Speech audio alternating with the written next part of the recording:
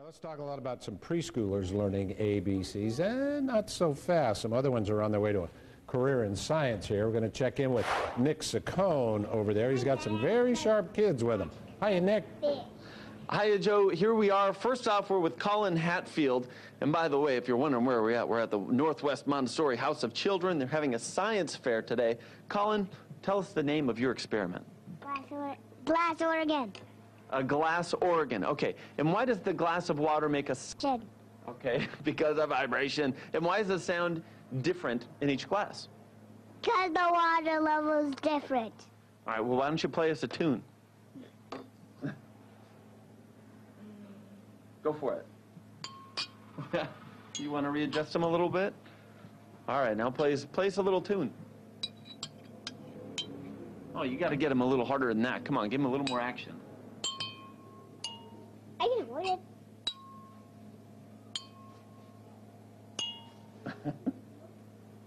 All right. Thank you very much, Colin. He used to have 5 glasses. That's why I think you're taking it easy on these ones, huh? Yeah. Okay, good enough.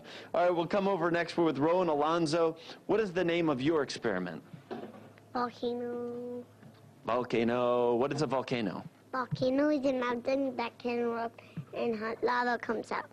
All right, and so what is vinegar? Is that what you're doing here? Vinegar is a acid. Mommy, okay. I'll show you how it works with my overflowed baking soda. Oh, yeah. Keep going. You got a lot more fuel in there. See, that's why it won't. Look, it blasted. All right.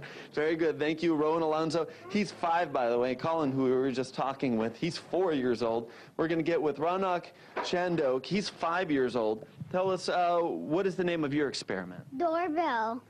Okay, and how does a doorbell work? Electricity works in the far enough it will flow around in a complete circle. When you press the close and the circle is not complete and the bell is not ring.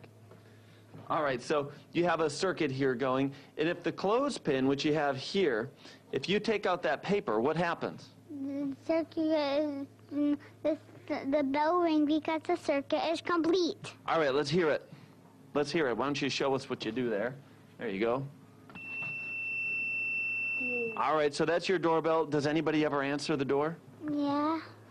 What do they say? No door around. There's only one square rectangle. What are you talking about? We're in a building. Of course there are doors here. All right, I'm messing with you a little too much here. Rowan, how's your volcano doing here? Is it finally done erupting? No.